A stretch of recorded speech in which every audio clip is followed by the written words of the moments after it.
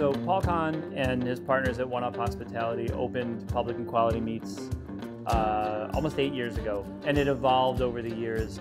It's a lot of things. It's a butcher shop, it's a production facility, it's a restaurant, it's a private dining space, it's catering. I mean, we do so much out of this little space. So Dry Ager was a pretty big game changer for us. Once we saw how the product was coming out, it really got us excited to work with the product more. We're trimming away a lot less than we used to, so we're getting much better yields, and then the consistency of the product and how it ages is a lot better.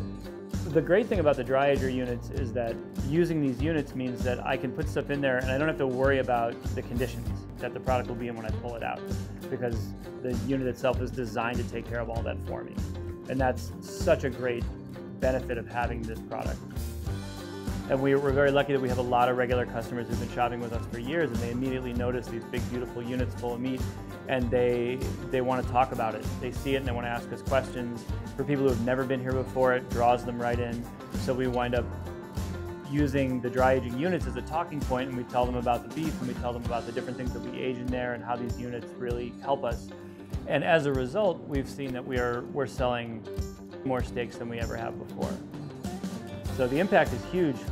For the first time, we have people who are asking if we can tag a whole rib of beef or a whole rack of lamb and put them in the ager and save them specially for them. And they're buying these whole pieces for their holiday table or for whatever they want to do, cut steaks for their friends. But it's changing the way we sell steaks here. It's changing the way we sell meat here, and that people are really interested in learning more about the process and talking about the units and what it does, and as a result, people are buying more. And since I've been here, it's a much different place than it was when it first opened.